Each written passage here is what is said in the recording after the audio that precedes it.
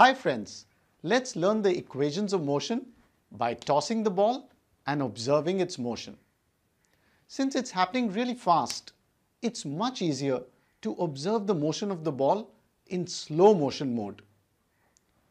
Most of the smartphones today have a slow motion recording option. So you can try this yourself. Just toss the ball and record the video in slow motion mode. Now it becomes a bit difficult, to handle both of these. So you can give the phone to your parents or your friends and ask them to record it for you. I'm going to give it to my friend here and he's going to help me record it in slow motion. I'll make these equations really simple for you. I'm sure by the end of this video, you'll find it much easier to solve the sums based on these equations. And as usual, we'll finish off with our top 3 questions on this topic. When we toss the ball, there are 2 types of motion here, an upward motion and a downward motion. As we'll see in this video, they are different. So we'll split this motion into 2 parts, the upward and downward motion, and look at each separately. Let's start with the downward motion first. I'm going to drop this ball and I'll ask my friend here to record it in slow motion as well. So after this, we'll replay it in slow motion for you. Now I want you to carefully watch and tell me what do you think is the speed of the ball at the top, so at the starting position, and at the bottom when it's leaving your screen. So are you ready? Start. Now let's watch the slow motion replay. Watch carefully for the speed of the ball at the top and at the bottom.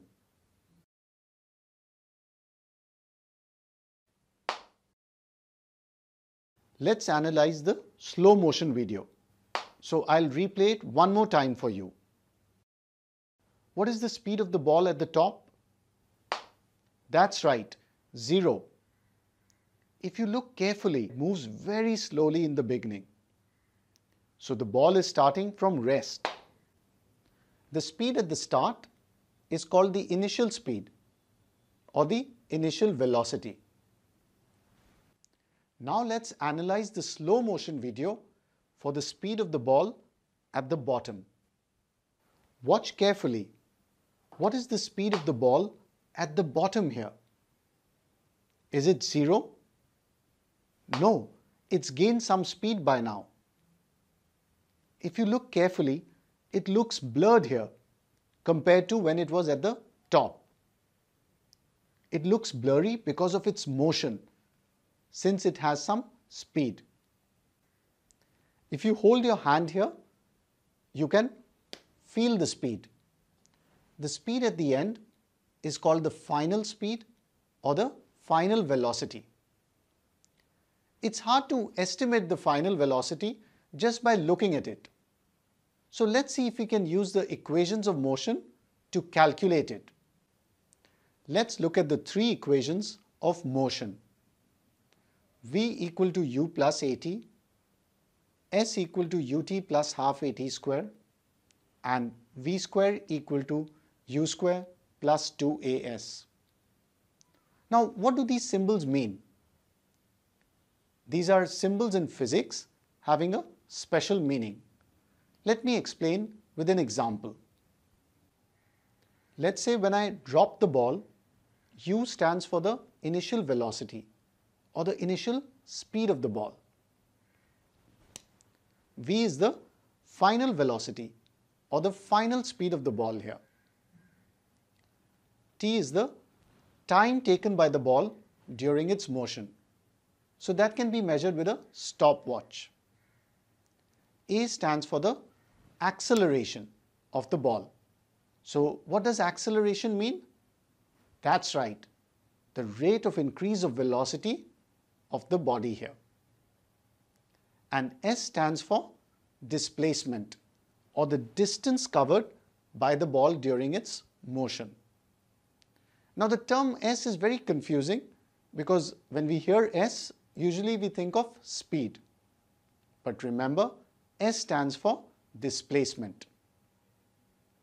An important exam tip is that usually in the sums, the terms speed and velocity are used interchangeably, and so are distance and displacement. But numerically, these mean the same thing because they are just scalar and vector pairs of each other. So when can we apply these equations? Can you use it for any moving body? What do you think? The answer is no. These equations work for uniformly accelerated motion or uniform retardation. Now, what do these terms mean? Uniform acceleration means the body is increasing its speed at a uniform rate. And uniform retardation means the body is losing speed at a uniform rate. We'll look at some of these examples in the video later on. But let's say the body is moving at a constant speed or a constant velocity. Then you don't need these fancy equations. As you may already know, you can use the simple equations. That is, distance equals speed into time, or displacement equals velocity into time. Let's place the three equations of motion we have learned so far on our concept board.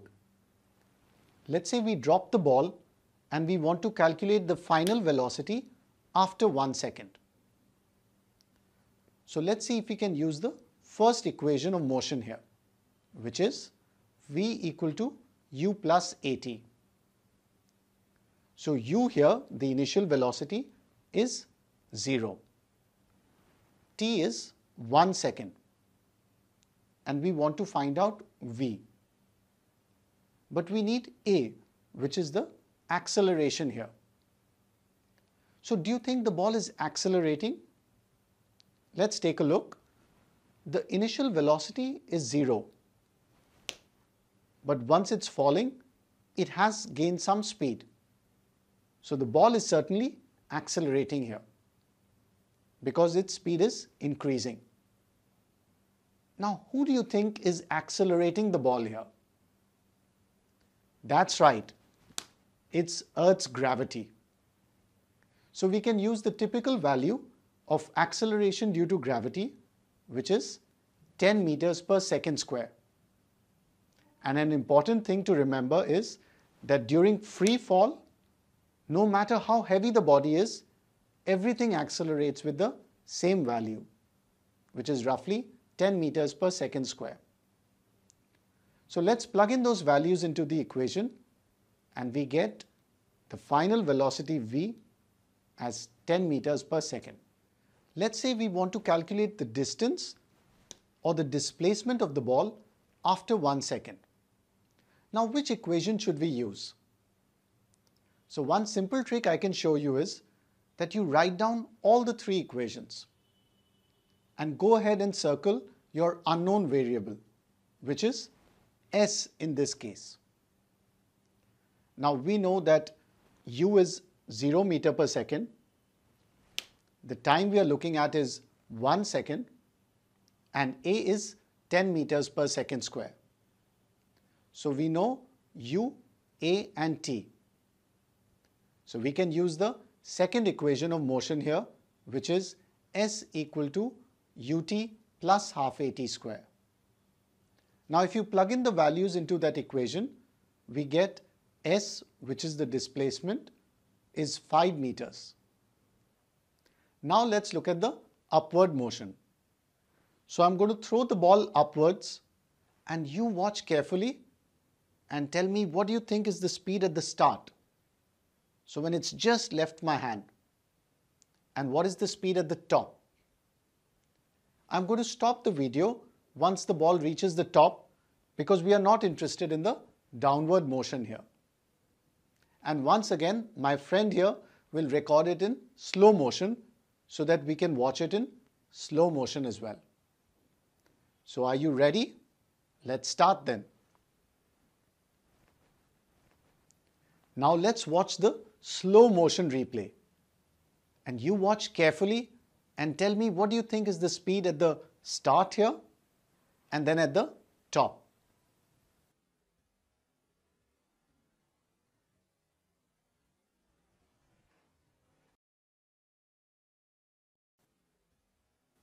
Let's analyze the slow motion replay.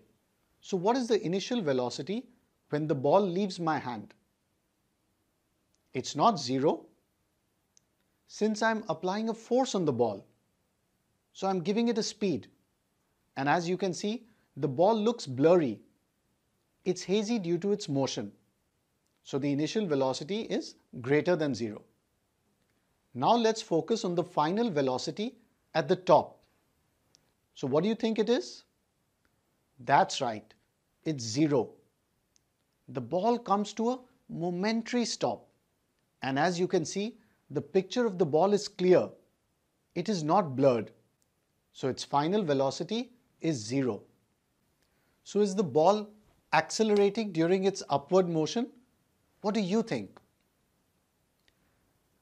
So it had an initial velocity here when it left my hand, and the final velocity at the top is 0.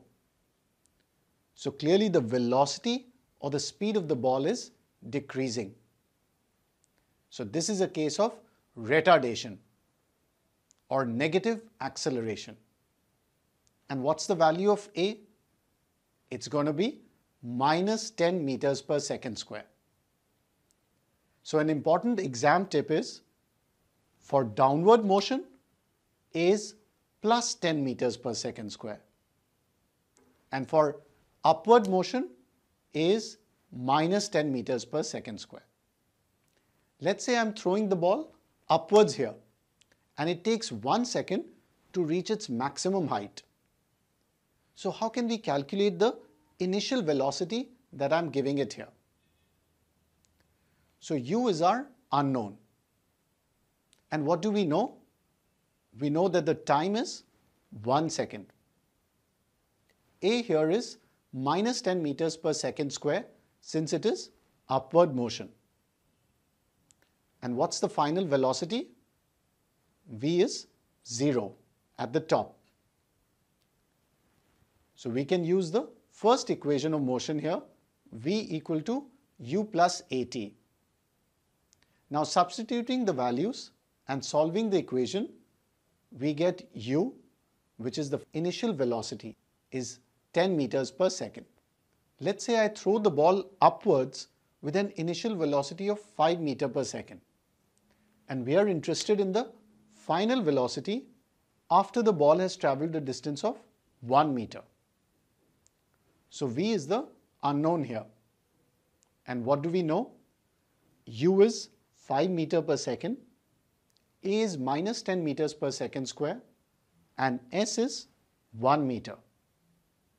So we can use the third equation of motion here, V square equal to U square plus 2AS. Now plugging in the values, and once we solve the equation, we get V equals root of 5. So that's 2.24 meter per second. So as expected, the final velocity is lesser than the initial velocity because the upward motion is a case of retardation. Let's summarize our discussion. For downward motion, initial velocity is 0. For upward motion, initial velocity is greater than 0. Final velocity is greater than 0. Final velocity is equal to 0. Acceleration is plus 10 meters per second square. Acceleration is minus 10 meters per second square. And displacement is downwards. And the displacement is upwards. Let's put the comparison of downward and upward motion on our concept board. Now that we are done with the equations of motion, are you ready for the top 3 test-oriented questions on this topic? Coming up in a moment.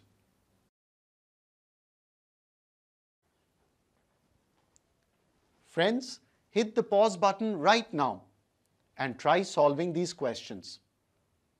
Can we make this more interactive than just watching the video?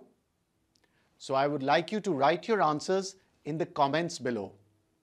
Or if you have any doubts or feedback, feel free to post it in the comments below. I promise to answer all of them as soon as possible. So I'm waiting to hear from you, and I'll disappear so that you can solve these questions. Now an interesting question is, what will happen if I throw this ball, but there's no gravity here? What do you think is going to happen? So let's try it out. There's no gravity, and I'm going to toss this ball. Oops, it's gone. I guess then I'm done with the video.